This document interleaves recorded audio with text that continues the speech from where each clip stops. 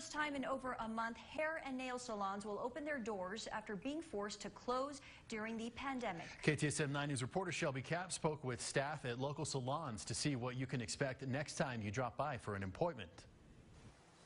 You no longer have to paint your own nails or attempt to trim your own bangs at home. Salons will reopen on Friday, but things will be different than they were before.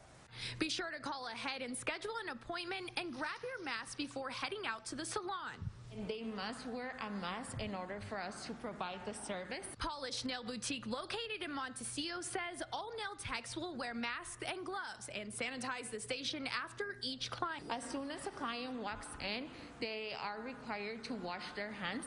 And will no longer be accepting walk-ins, only appointments. Clients won't come in until their nail technician is ready for them.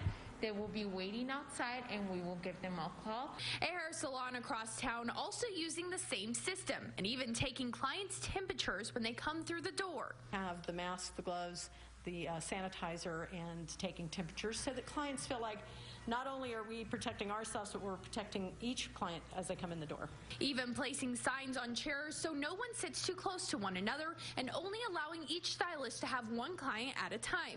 However, the owner doesn't believe these precautions will last after the pandemic. I believe that it will go back to a less strict situation where people can come in and be a little closer, a little more social. But the owner of Polish Nail Salon says these precautions should have been implemented before the pandemic began.